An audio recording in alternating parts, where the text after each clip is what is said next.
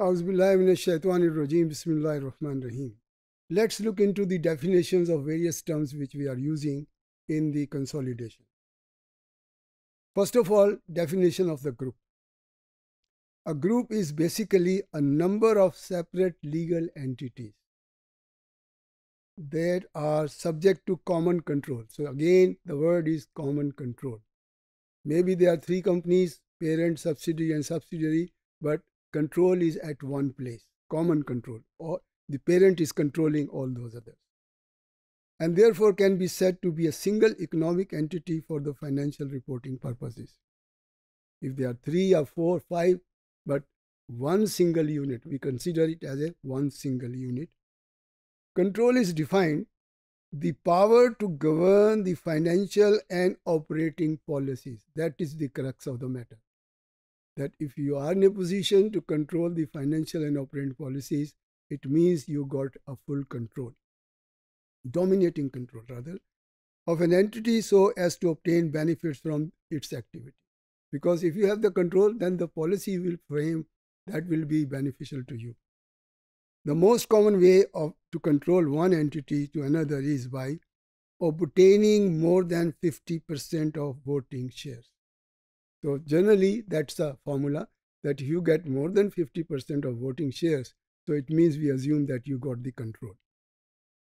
The acquiring company, again this word acquiring means the parent company, is known parent and the acquired is called subsidiary. The parent company is required to prepare consolidated financial statement unless it is specifically exempted by any other IAS. So the parent company is basically responsible to prepare the group accounts. It doesn't mean that they don't prepare their separate accounts. No, they have to prepare their separate account as well, but group company में जो parent company है उसको additionally consolidated accounts भी बनाना पड़ते हैं. Investor control an investee if only if it has all the following. अच्छा, control के लिए conditions हैं. Number 1, power over the investee has existing right that gives its current ability to direct and relevant activities significantly affect the investee's return. यानी जो investee company है उसकी policies पर आपके पास सिग्निफिकेंट इन्फ्लुएंस हो ताकि आप उसको डायरेक्ट कर सकें. एक्सपोजर और right two variable returns from investment of the investee. Normally हम इन्वेस्टमेंट करते हैं तो सर्टेन % प्रॉफिट कमा लेते हैं. इस केस में ऐसा नहीं है. It's variable in the sense कि जितना भी सब्सिडी प्रॉफिट बनाएंगी, ज़्यादा बनाएंगी, आपको उसी हिसाब से आपके शेयर मिलता चला जाएगा. The ability to use its power over the investee to affect the amount of investor returns having decision making rights. यानी आप जो पेरेंट कंपनी है उसके पास डिसीजन मेकिंग राइट्स होते हैं.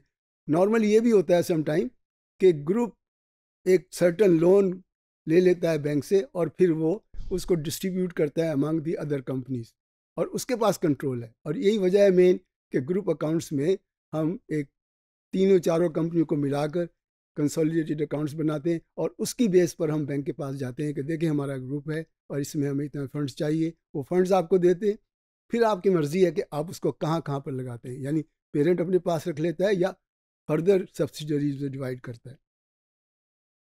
Loss of control. de-recognize the assets and liabilities of the former subsidiary from the consolidation. अगर आपका control किसी वजह से ख़त्म हो जाता है, और कैसे ख़त्म होगा? मसलन आपके पास 60% शेयर्स हैं एक कंपनी बी के, तो अगर आप उसमें से आप 20% बेच देते हैं तो आपके पास 40% रह जाते हैं, तो फिर आपके पास कंट्रोल नहीं है. तो कंट्रोल का मतलब यही है कि आपके पास मोर देन 50% शेयर्स हों. Remember, the decision of consolidation should be made by ability to control and not the percentage held. That is a conflict, basically, what I said earlier, but it is not a conflict. He says clearly कि control important है, लेकिन in certain cases में अगर आपके पास 46% share भी हैं तो आप शो कर सकते हैं कि जी we are in a position to take dominant influence on the company's affairs. So in that case, you are eligible to prepare the consolidated accounts. So necessarily, one thing is clear कि control holding share से ही है, लेकिन in case आप 46 या 50 से 49 से भी ये शो कर दें कि जी वी आर द कंट्रोलर और बाकी जो शेयर होल्डर्स आपके मुकाबले में नहीं आते हैं, तो in that case you can consolidate the accounts. A wholly owned parent is not to consolidate the accounts of its subsidiaries. ये एक इंटरेस्टिंग बात है कि देखिए, ए है पेरेंट कंपनी, बी है सब्सिडियरी कंपनी, लेकिन अगर ए के एक और कंपनी है जो के पेरेंट है और ए जो है सब्सिडियरी है, तो इन दैट केस ए को फिर कंसोलिडेट अकाउंट्स नहीं बनाने पड़ेंगे, क्योंकि कंसोलिडेटेड अकाउंट जो है सिर्फ पेरेंट कंपनी बनाती है. अगर आप ऑलरेडी सब्सिडियरी किसी के, तो फिर आप consolidated accounts नहीं बनाएंगे. Subsidiaries can be excluded from consolidation if the control is intended to be temporary. देखिए, नॉर्मली हम जो इन्वेस्ट करते हैं मोर देन 50% शेयर्स, तो इसका मतलब ये नहीं कि हमने कल इसको बेच देना है, बल्कि हमने इसको कंटिन्यू करना है over a longer period of time. लेकिन अगर आपकी इंटेंशन ये है कि हमने इसको थोड़े अरसे के बाद सेल आउट कर देना है, तो फिर भी आपको कंसोलिडेट करने की ज़रूरत एज सच नहीं है. They are expected to cell with in the next 12 months. Clearly है कि अगर आप आने वाले 12 महीनों में इसको बेच देंगे तो फिर नहीं, फिर आपको कंसोलिडेशन नहीं करने की ज़रूरत है. अब एक बात तो ये भी है कि आप जब इसको एक्वायर करते हैं तो शेयर की ख़रीदारी कैसे करनी है. नॉर्मली ये नहीं होता कि आप कंपनी के पास जाते हैं, बल्कि आपको मार्केट से शेयर लेने पड़ते हैं. और मार्केट से जब आप शेयर ख़रीदने जाते हैं तो जंक इतना बड़ा नहीं ख़रीदते, बल्कि ग्रेजुअली आप उसको बढ़ाते हैं. और जब आपके पास मोर देन 50% शेयर्स हो जाते हैं, तो then you become the parent company. Normally Pakistan में ऐसा हुआ है. ये जो इंश्योरेंस कंपनी है जुबली, उसके शेयर दाऊद ग्रुप ने आहिस्ता आहिस्ता ख़रीदे और then become the hold parent company. तो ये भी ज़रूरी है. And where management is actively seeking a buyer. अच्छा, अगर आपने बेचना है और आप ये भी कोशिश कर रहे हैं कि कोई बायर मिल जाए और हम इसको बेच देंगे, तो even then you don't need to consolidate. Subsidies in the positions are treated as held for trading as IS 32.